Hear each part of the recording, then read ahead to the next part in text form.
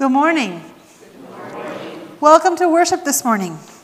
I was joking with my friends on Facebook this week that LPS had planned really well because here it is, spring break and time change Sunday all at the same time, and LPS must have said, we don't want those cranky kids who have not slept enough, and the teachers don't want to be there either, so let's have spring break this week, right? Yes. So, welcome to worship this morning. There are several announcements in our bulletin to draw our attention to. Please look through them on your own, but the ones that I'd like to note are the ones that have changed. My family had a dear, dear, dear friend pass away on Thursday early morning, anyway, or late night, and kind of like a surrogate parent to my brother and I. And they live in Bismarck, North Dakota, so I'm planning on going back for the funeral, and it's on Thursday at 11:30, so we're going to take off after the stay-at-home mission trip activity at Tabitha, and then be back by Sunday. So the Carol Joy Halling Bible Camp activity, they're talking maybe it would rain anyways, so we're going to not do that one. I'm going to call and cancel at camp. So on the 14th, don't plan on coming for that stay-at-home mission trip activity. We're going to cancel that. And thank you to Bruce and Doug and Pastor Rob, and I think Keith, who are planning on leading worship on Wednesday for us. And let's see. Yes, the rest of the bulletin is filled with all things that are coming up for Easter, so please take time to pay attention to that. A note on the Easter Vigil service. First Lutheran is holding a community-wide Easter Vigil service this year at 7 o'clock on Saturday. And if you've never participated in an Easter Vigil service, they're really beautiful in every way. They tell one story after another from Scripture that all talk about how God is with us in the midst of death, bringing new life.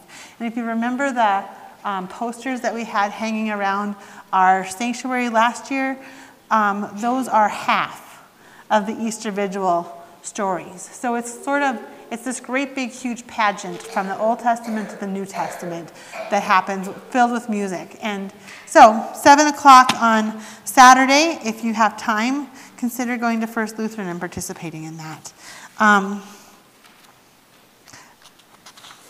Easter egg hunt is coming up, and we're looking for donations of candy for that. And then last note is, if you'd like to give a lily in memory or honor of a loved one for the Easter service, fill out the orange paper that was in your bulletins this morning and return it to the church office by the 21st. Other announcements today? In our prayers today, please keep Marty's family in your prayers, but even more, I got a phone call early this morning from Jack Farrell, and his son was run over last night and passed away. And so keep Jack and Dee and their daughter Allison in your prayers, especially this week. No information as to when the funeral will be as of yet, but hold them in your hearts. Others today in our prayers? Okay.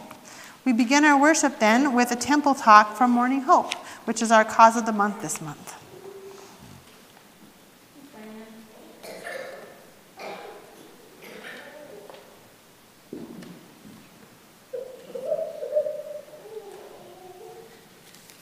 Good morning. I did this at 8:15, and I felt like I had to introduce myself because it's been so long since I was at the early service. So I'll just do that again. I know most everybody here, but my name's Diane Brustel. Steve and I have been a part of Morning Hope now for almost 20 years. We serve on the board of directors, and we also volunteer for them as grief facilitators, and we have fun doing camp and all sorts of other things with them. But we first got involved with Morning Hope after Josh died. We took Jess, our daughter, through a family group there. And that kind of got us hooked, and we're still there today. So, but they have grief support groups for all ages. Their main core one is their 10-week group, which is focused on children and their caregivers.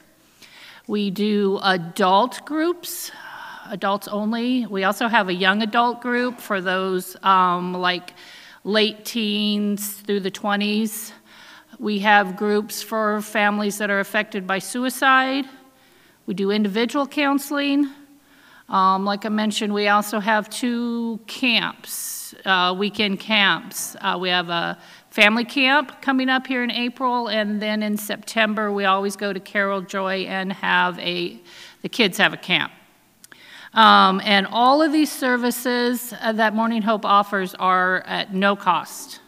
So we totally rely on donations and grants that we apply for. So, and we're going to watch a little video here, use our new technology. It was originally a video done for the United Way campaign that we're part of, but it has very good information. So, Tip. Hi, I'm Rachel McConnell, and I'm speaking on behalf of the Morning Hope Grief Center, where I serve as Community Engagement Director. And I'm proud to share with you about Morning Hope's work and how grateful we are to be a United Way partner agency. Through grief support groups, individual counseling, community education, and other resources, Morning Hope companions people before and after a death loss. Our organization was founded in 1994 to fulfill the need for broader community support for grieving families in Nebraska. In our initial years, Morning Hope focused on serving children and their caregivers in various spaces across Lincoln. Fast forward almost 30 years, and now we're in our permanent home in the West Day neighborhood. Our programming has grown exponentially to include teen and young adult groups, adult grief support, school-based groups, and educational events, in addition to our 10-week family grief support sessions. In 2022, Morning Hope served 1,564 unique individuals, which is a 30% increase over the previous year. And beyond our walls, we also reached over 4,000 additional individuals through community grief presentations. This need for a safe and understanding environment in which to discover hope and healing will never go away. No matter who you are, how old you are, or what neighborhood you're from, you will experience grief in your lifetime. It's most important to note that Morning Hope services are offered to participants at absolutely no cost, reinforcing our desire to be accessible and inclusive to everyone in our community. And that is why the United Way Community Impact Dollars make such a difference to Morning Hope. We receive no government funding or insurance reimbursement for our programs. It is solely through the financial support, generosity of businesses and individuals like you that we keep showing up, keep being there for our community. So thank you for your time. Every gift truly matters and helps organizations like Morning Hope continue to meet the needs of our community and to spread our vision that no one has to grieve alone. Thank you. Thank you. Just to let you know, there are a few handouts out on the table in the narthex if you want to look them over. Thank you.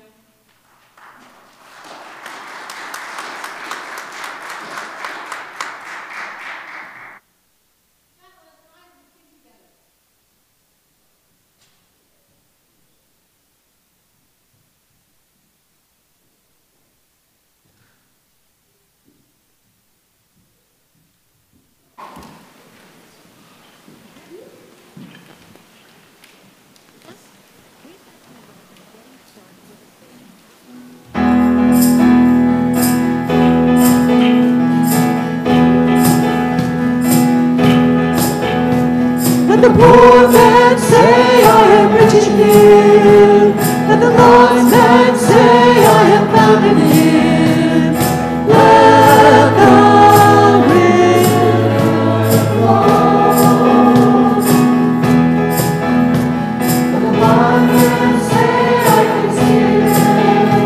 Let the blind man say, I am born again.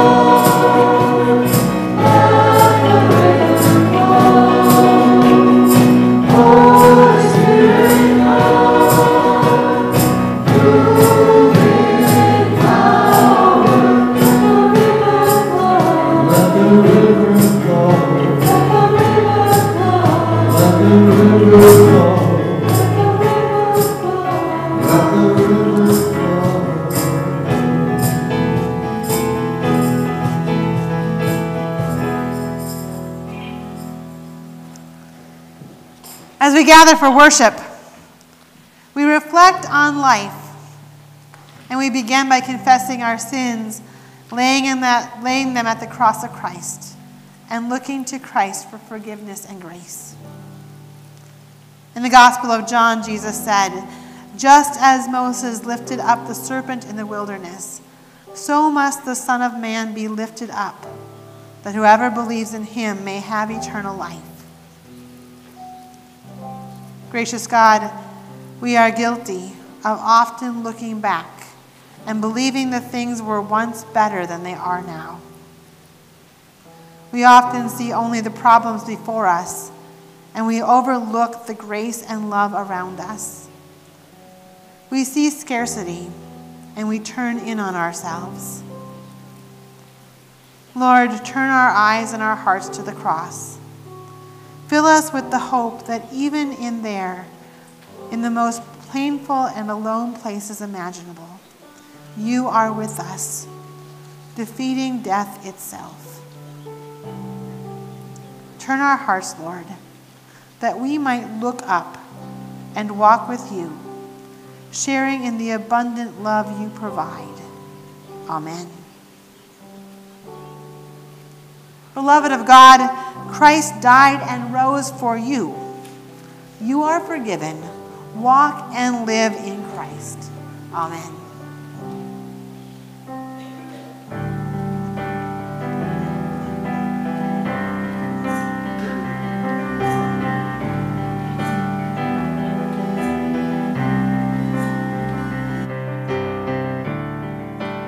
Lord of all creation, water, earth, and sky, and soil, tabernacle. Glory to the Lord on high. God of wonders beyond our galaxy, you are holy, holy. The universe declares your majesty. You are holy, holy.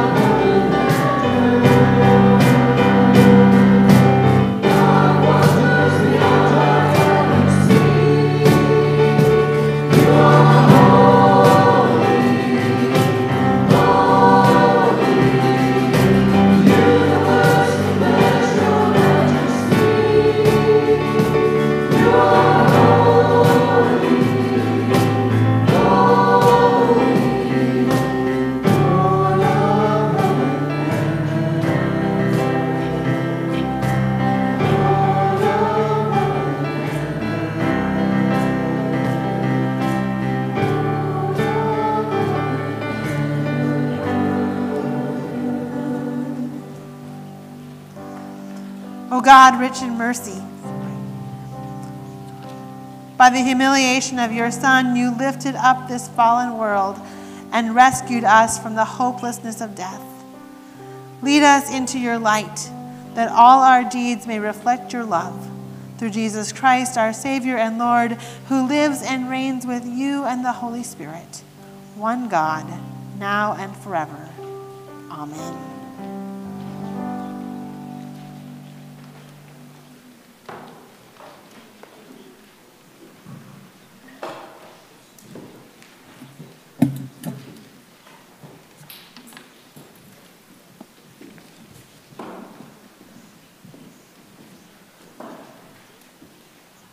The first reading is taken from Numbers chapter 21. Though God provides food and water for the Israelites in the wilderness, they whine and grumble. They forget about the salvation they experienced in Exodus.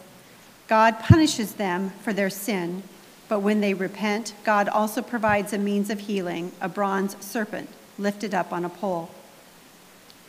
From Mount Hor, the Israelites set out by the way of the Red Sea to go around the land of Edom. But the people became impatient on the way. The people spoke against God and against Moses. "Why have you brought us up out of Egypt to die in the wilderness? For there is no food and no water, and we detest this miserable food." Then the Lord sent poisonous serpents among the people, and they bit the people, so that many Israelites died. The people came to Moses and said, "We have sinned by speaking against the Lord and against you. Pray to the Lord to take away the serpents from us." So Moses prayed for the people. And the Lord said to Moses, "Make a poisonous serpent and set it on a pole, and everyone who is bitten shall look at it and live." So Moses made a serpent of bronze and put it upon a pole. And whenever a serpent bit someone, that person would look at the serpent of bronze and live. The word of the Lord.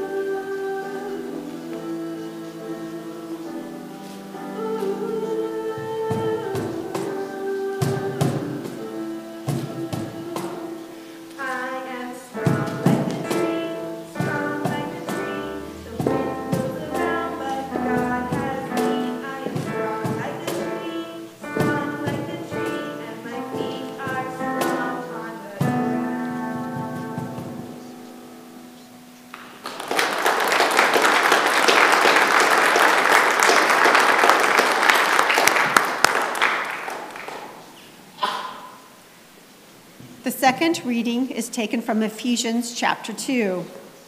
While we were dead in our sinfulness, God acted to make us alive as a gift of grace in Christ Jesus. We are saved not by what we do, but by grace through faith. Thus, our good works are really a reflection of God's grace at work in our lives. You were dead through the trespasses and sins in which you once lived, following the course of this world, following the ruler of the power of the air, the spirit that is now at work among those who are disobedient. All of us once lived among them in the passions of our flesh, following the desires of flesh and senses, and we were, by nature, children of wrath like everyone else. But God, who is rich in mercy, out of the great love with which he loved us, even when we were dead through our trespasses, made us alive together with Christ. By grace you have been saved, and raised us up with him and seated us with him in the heavenly places in Christ Jesus, so that in the ages to come he might show the immeasurable riches of his grace and kindness towards us in Jesus Christ.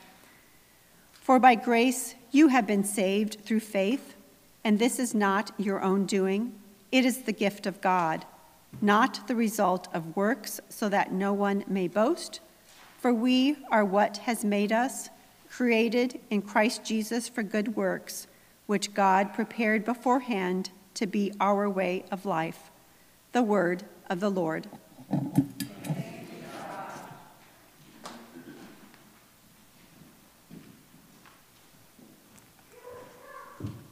Please rise as you're able for the reading of the gospel. The Holy Gospel according to John, the 3rd chapter. Jesus said, "Just as Moses lifted up the serpent in the wilderness, so must the Son of Man be lifted up, that whoever believes in him may have eternal life. For God so loved the world that he gave his only Son, so that everyone who believes in him may not perish but have eternal life. Indeed, God did not send his Son into the world to condemn the world, but in order that the world might be saved through him. Those who believe him are not condemned, but those who do not believe are condemned already because they have not believed in the name of the only Son of God. And this is the judgment, that the light has come into the world, and the people loved darkness rather than light, because their deeds were evil. For all who do evil hate the light and do not come to the light, so that their deeds may not be exposed. But those who do what is true come to the light, so that they may be clearly seen that their deeds have been done in God." The gospel of the Lord. Praise to you, O Christ. This time I invite our congregation to be seated and our children to come forward for our children's message this morning.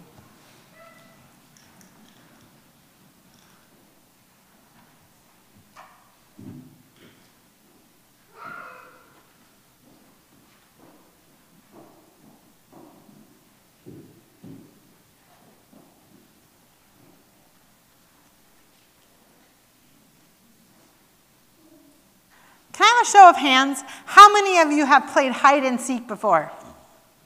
How many of you love that game? Sometimes our church youth group plays hide and seek, but they do it different. They play a game called Sardines, and it's opposite hide and seek. One person hides.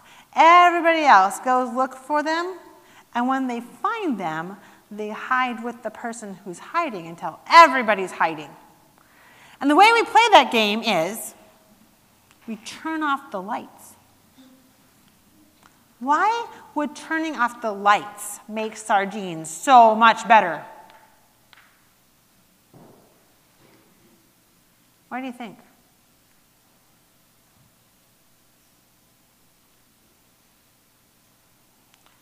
You think it's easier or harder to hide when it's dark? Huh? Harder to hide when it's dark or easier? One time, somebody hid right behind that balcony wall in plain sight. They just sat down on the edge of the balcony wall. We all went up to the balcony. We all looked around. We did not see them because it was dark. They were just sitting there. Shh, quiet. We left. We went up and looked at the balcony again. We looked there many times, never saw them, till one person saw them. And once there got to be a few people, then okay, we could all see them. Now I told you the great hiding spot. If you ever come, when you get older and you play sardines because you're in the youth group, if you hide there, I'm going to know where to look for you. Just saying. But anyway, that's the thing. Because it was dark, you could hide in plain sight. If the lights had been on and you would have hid there, I'd have found you right away. Our lesson today says, the people loved darkness rather than light. Jesus is the light of the world, but the people liked the darkness more. And I think the reason for that is because sometimes we like to hide. Do you ever hide things from your parents or from your teachers or from other people because you don't want them to know? The thing about hiding stuff is it usually, in the end, hurts us. But we have a God who's light and who invites us to trust him. And to trust that even if we have bad things that we've done to tell him, that he'll love us. And we don't have to hide those things from him. Because in the end, even when we hide in really great places, sooner or later we get found. That's the truth. And usually, it's so much worse when we get found later on. It's always better to tell the truth. And God says, it's okay. You can tell me the truth, because no matter what, even if the truth isn't particularly what God wants to hear, God promises to love you through it. And there's a gift of letting it go and stopping the hiding process. Wouldn't it be a bummer to play sardines and never be found? Yeah. God loves you so much that he comes to find you, and he says, you can be honest. Let's pray. Gracious God, thank you for your amazing love. Lord God, when we are hiding, come look for us. And Lord, help us to never hide from you. In Jesus' name, amen. Thanks for coming. See, now, I hide my candy, and you all know where I hide it. How does that work? It's not dark in here. That's it, isn't it? If I turn out the lights, you won't know where to look anymore, will you? No. You'll still know where to look. All right, take one. Head out. Hustle. Okay, you have enough candy. You already raided my stash.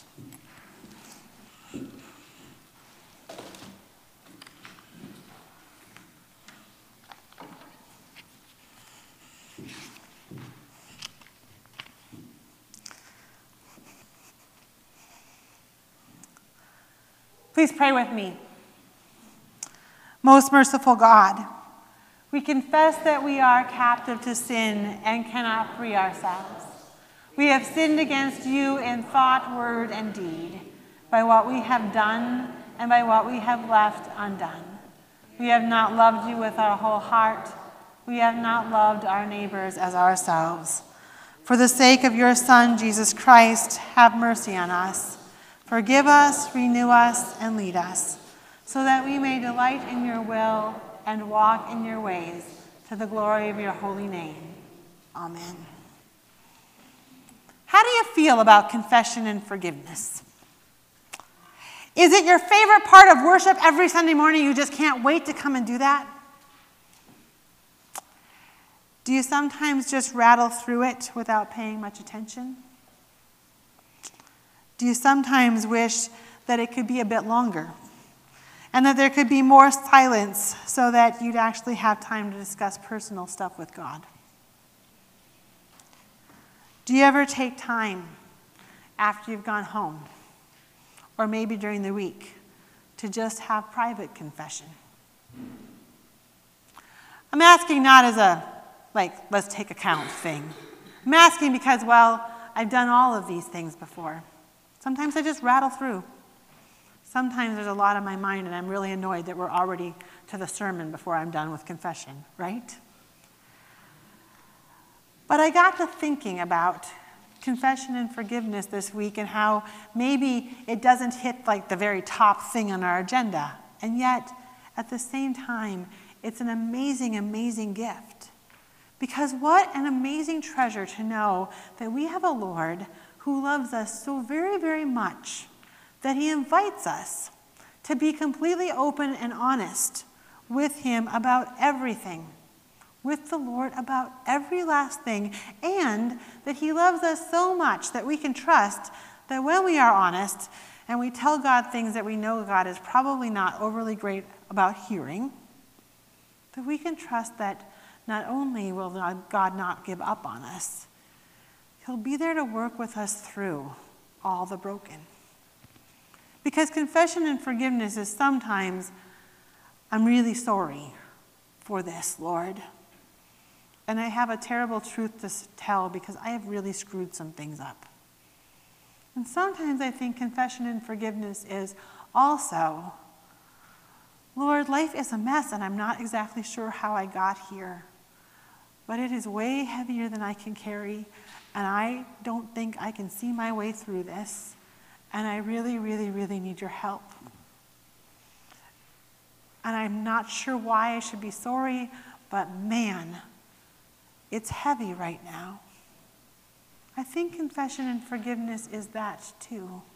I've tried every last thing, Lord, and now I really could use your help, right? We could start there. But confession and forgiveness is that place where our heart is really vulnerable. And the good news is God loves us so much that God can be trusted to hold on to our hearts. I couldn't help but think about that blessing of confession and forgiveness when I looked at the text for this week. John 3:16 from our gospel is the gospel in a nutshell. It's the thing that is posted on baseball signs, right, behind home plate. John 3:16, hoping that people will actually go and look up the verse. It's the verse that when I was in vacation Bible school and Sunday school, and my teachers weren't overly big on the memorization project, this was the verse that they really thought that all of us kids should know by heart. And they made sure that we knew it by heart because they teach it to us in a song. Way back in vacation Bible school days, we learned this verse almost verbatim in a song. This is the version I learned. Why don't you sing it?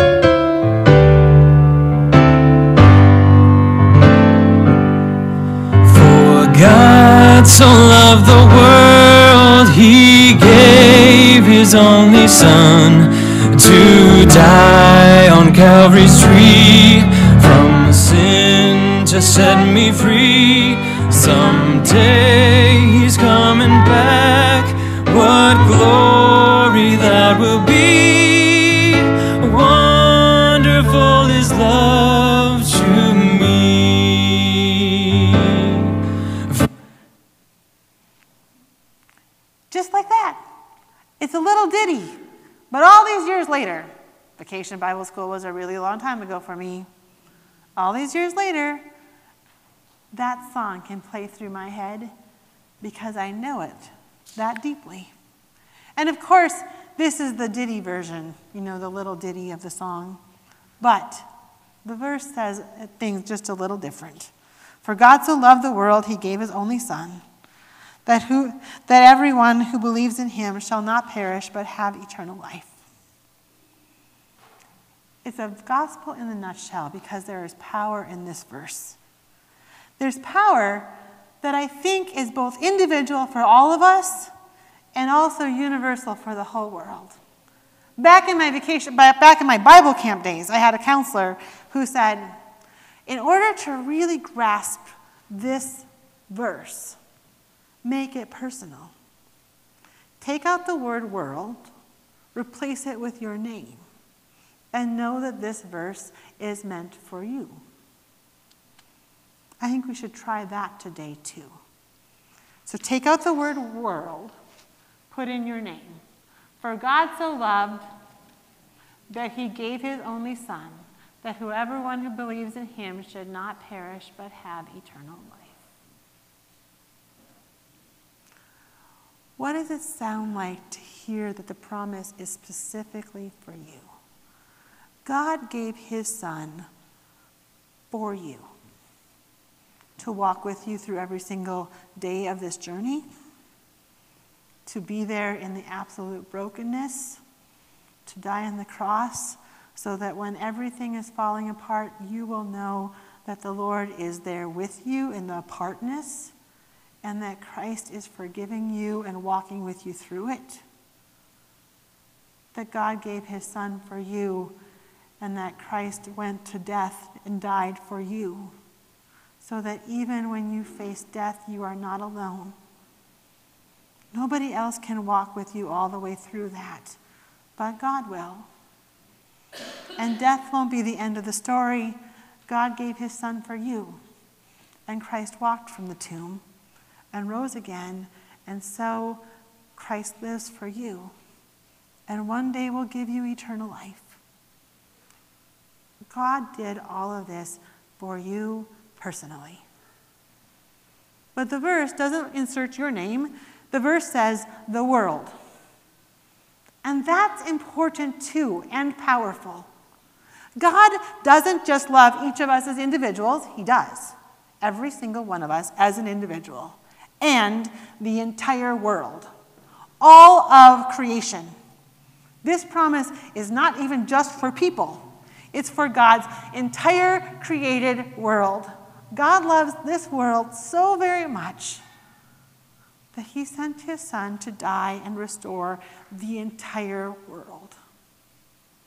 So much hope. Because it doesn't take much to see the brokenness in the world around us. And it is good news to know that God is in the midst of restoring it all. This promise is for everyone. But before and after this promising verse, I feel like there's a little bit of struggle. Verse 14 talks about the poisonous, flying, biting snakes from the book of Numbers. Now, the NRSV makes the translation just very, very nice. It just talks about poisonous snakes that bite people and then they die. So in my mind, I go to rattlesnakes because when I go to the Omaha Zoo and I see Rattlesnake Canyon, it completely unglues me. So good enough, but that's not what's being talked about here. What's being talked about here in the Hebrew is a really weird kind of snake that is kind of the same Hebrew root word that's used for seraphim, which is kind of like a flying angel with gazillions of wings, and scary, right? This is a scary, flying, fire-breathing snake that bites people. Freaky in every way. And God sent these terrible creatures because God's people were complaining about the way that God was taking care of them. Slavery in Egypt was so much better, they complained. Why did you bring us out to this wilderness to die, where there is no food and there is no water, and we detest this miserable food? I thought there was no food and no water. Every time I read this passage, I can hear my dad's ranting words at me. Carla, if you want something to complain about, I will give you something to complain about. Some of you are nodding. You had the same father I did, huh? The people had food. They had been set free, At every turn, God had provided for them and took care of them, and yet still they had their complaints. And now their complaints weren't just at Moses and Aaron, they were aimed at God himself. So God sent these terrible, fiery, bitey serpents to bite them, and many died. And then they indeed did have something to complain about. But then God gave them a cure. And the cure was to put that serpent up on a stake and to look at the sin. The cure was to look where the sin had led them and in honestly looking at the sin to be healed. Most of the time in our church, the crosses that we have are empty because we remember that the cross is part of the story, not the entire story. Christ died for our sins. Christ also rose. So not the entire story, but a really, really important part of it. But what would happen if more of our crosses actually contained Christ on them, like they do in other churches? I think it would help us envision the way that Jesus cures us. They would make us be honest about where we're at. And as we looked at that cross and saw Christ, we'd have to look at death and acknowledge our sins and acknowledge how those sins are literally killing us bit by bit. And then acknowledge that we cannot survive without the Lord. The text for today begins by inviting us to be honest about our sins and our brokenness, and to look to the cross and be healed by the Lord who died for our sins and is present with us in the brokenness. And just when we think that all is well and that Christ has loved us through it, then we come to the end of this text for the week. And there we read about the darkness. Those who believe in him are not condemned, but those who do not believe are condemned already because they did not believe in the one and only Son of God. And this is the judgment, that the light has come into the world, and the people loved darkness rather than light, because their deeds were evil. For all who do evil hate the light and do not come to the light, so that their deeds may not be exposed. But those who do what is true come to the light, so that they may be seen clearly that their deeds have been done in God. I've been asking myself all week, do we really love darkness? Do we choose darkness? The more I thought about it, the more I considered that the gift of darkness is that it hides things. A few months ago, I took the kids to the amazing Pizza Machine, the amazing pizza machine in Omaha. We went there for fall break. It was like a, fun thing. Anyways, when you go there, if you've ever gone there, it is all things kids. That is the restaurant's claim to fame. They will sell you a buffet package where you can eat all things kids. Pizza, pasta, salad bar for adults that's less than wonderful because it's all things kids. And soup, and And then you go to the drink counter where they'll serve you slushies and pop and ice cream. All things kids. It's amazing, sort of. Right? Anyways, you buy the all-you-can-eat package of the yummy kids' food. And then when you're done, there's the all things arcade. And so you go, you play arcades, and there's rides, and there's bowling, and there's fun. And you can buy the package that is play all as long as you can for one cost. That's my deal. Absolutely. So we bought the all-you-can-play and all-you-can-eat package, and we were playing, and I'm all about using every last bit of the money, and that's how we ended up at the prize counter at Pizza Machine as they were turning on the lights and telling everybody to go home. Because the whole place is rather darkish. That's what makes the arcade game's lights flicker better, right?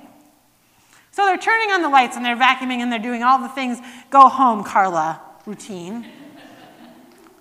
And I look around and I'm like, ooh, this restaurant is a lot better in the dark.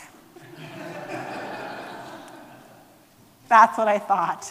Because suddenly the carpet that was all things kids looked like it was all things kids, and the walls of the place that was all things kids looked like they'd been played on by kids forever. And I was like, oh, that's sticky, I can see it. Huh. Yeah. Because sometimes darkness truly does hide the things that we'd rather not have the world see. So do we love darkness? Well, sometimes darkness is just plain scary. But other times, it hides the stuff that we'd rather not show the world. So I wonder, do we? Yes, sometimes we do. But here's the good news. When the Lord of heaven and earth sent his Son to us, he died on the cross in the broad daylight.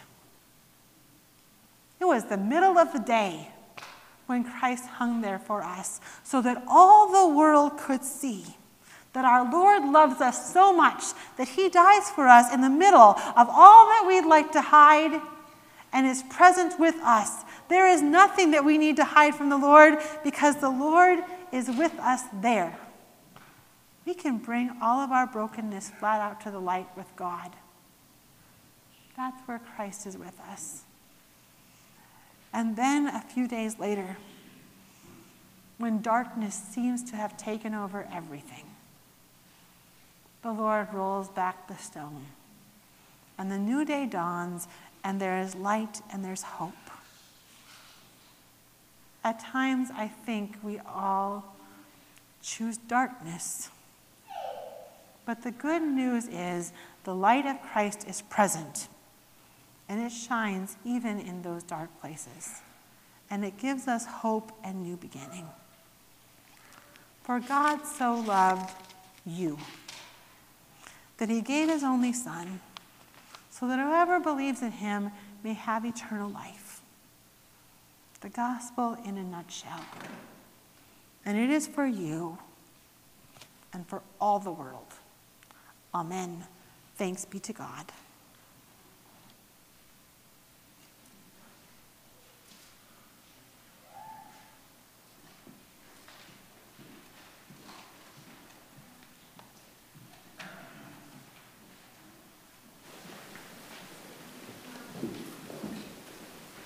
Please rise as you're able and let us confess our faith. We hear the words of the apostle. I believe in God the Father Almighty, creator of heaven and earth. I believe in Jesus Christ, God's only Son, our Lord, who was conceived by the Holy Spirit, born of the Virgin Mary, suffered under Pontius Pilate, was crucified, died, and was buried. On the third day he rose again. He ascended into heaven. He is seated at the right hand of the Father, and he will come to judge the living and the dead. I believe in the Holy Spirit, the Holy Catholic Church, the communion of saints, the forgiveness of sins, the resurrection of the body, and the life everlasting. Amen.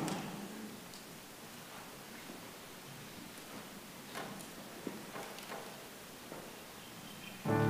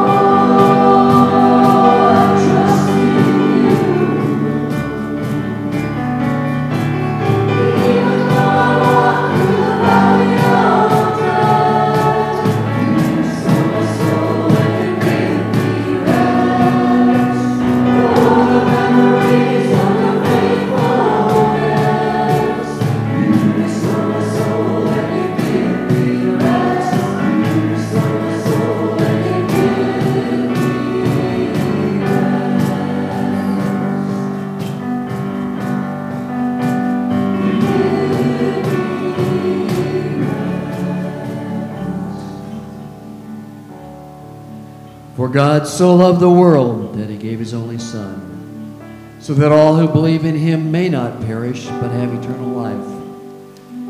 Gather our hearts, Lord, as we trust in your eternal love, and turn to you in prayer. Lord, like the Israelites in the wilderness, we too have known your love and experienced your care and provision. You invite us to extend that love to the world around us, to care for others as deeply as we care for ourselves. And so we bring the needs of our world before you now. We pray for the many who do not have enough to eat or shelter to keep warm, enough employment or money to pay their bills, enough medicine or medical care. Hear our prayers as we lift up all who are sick, struggling, and weighing heavy on our hearts. We also pray for those who have more than enough, but who still struggle to find meaning and purpose in life, who indulge in dangerous or self-serving activities to dull their pain or loneliness. Hear our prayers for those who hide their struggles just below the surface. God, your grace reaches out to all of us. We pray for the kingdoms of the world. We pray for wisdom for those called to lead. We pray for good judgment, prayerful hearts, steady spirits, and especially we pray for the places of this country and world where life is unstable and volatile. We pray for peace and healing. You call us to live as citizens of heaven, working together with one heart and mind. Strengthen us to live in a manner worthy of the good news we have received, offering our lives in service of your kingdom, where the last are first and the first are last. And there is enough grace for all. In the name of Jesus Christ, our Savior and Lord. Amen.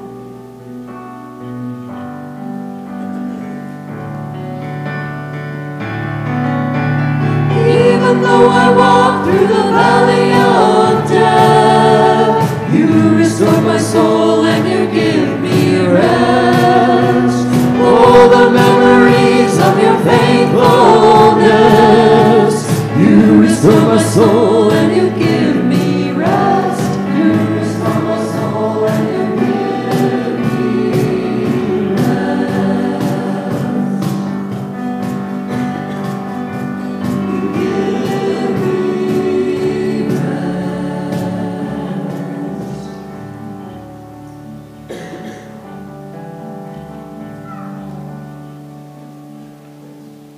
The Lord be with you all. And also with you. Please turn to your neighbors and share that peace today.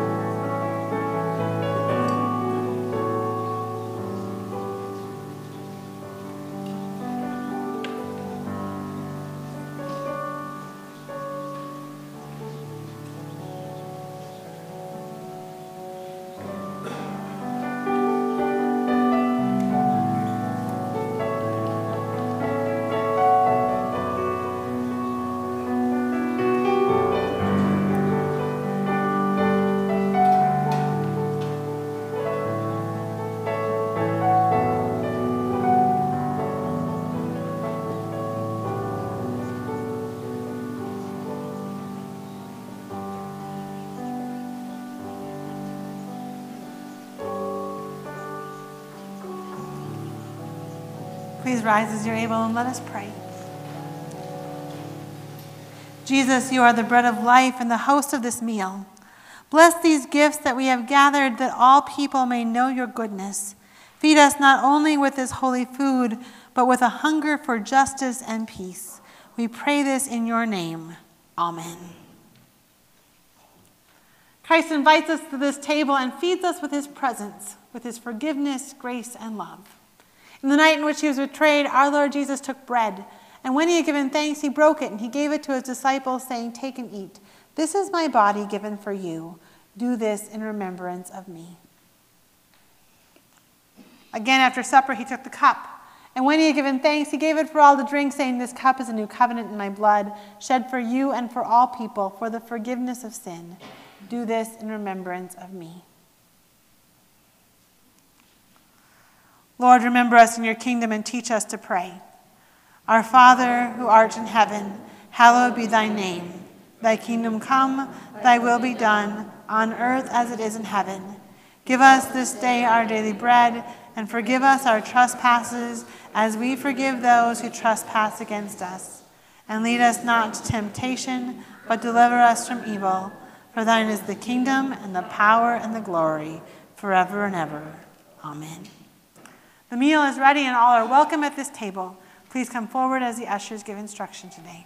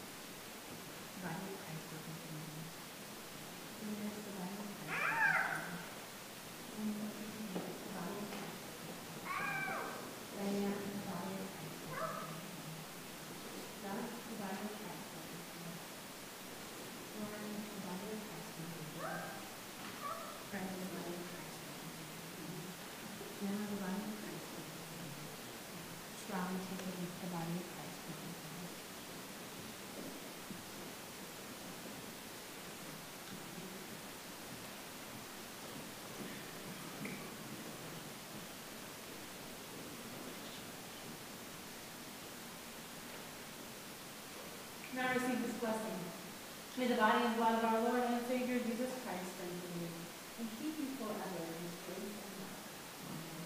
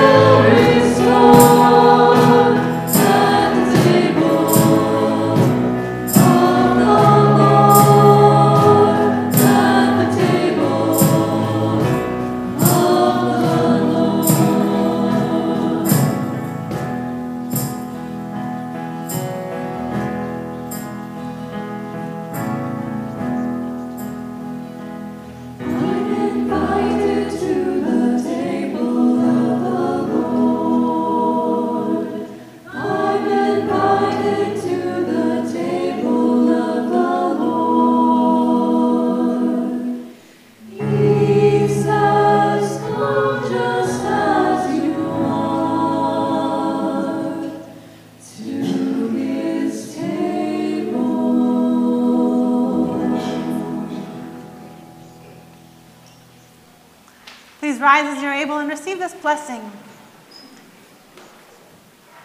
Now may the body and blood of our Lord and Savior Jesus Christ strengthen you and keep you forever in his grace and love. Amen. Let us pray. Generous God, at this table we have tasted your immeasurable grace. As the grains of wheat are gathered into one bread, make us one loaf to feed the world. In the name of Jesus, the bread of life. Amen. We are sent out to love and serve the Lord. We go with God's blessing. The Lord bless you and keep you. The Lord make his face shine on you and be gracious to you. The Lord look upon you with favor and give you peace. In the name of the Father, and of the Son, and of the Holy Spirit. Amen.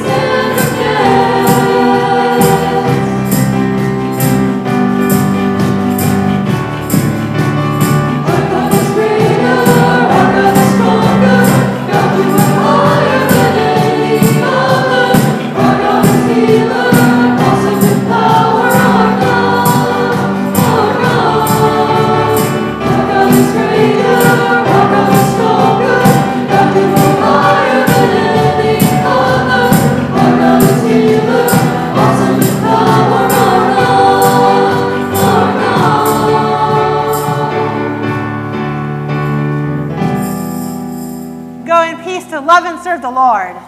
Thanks be to God.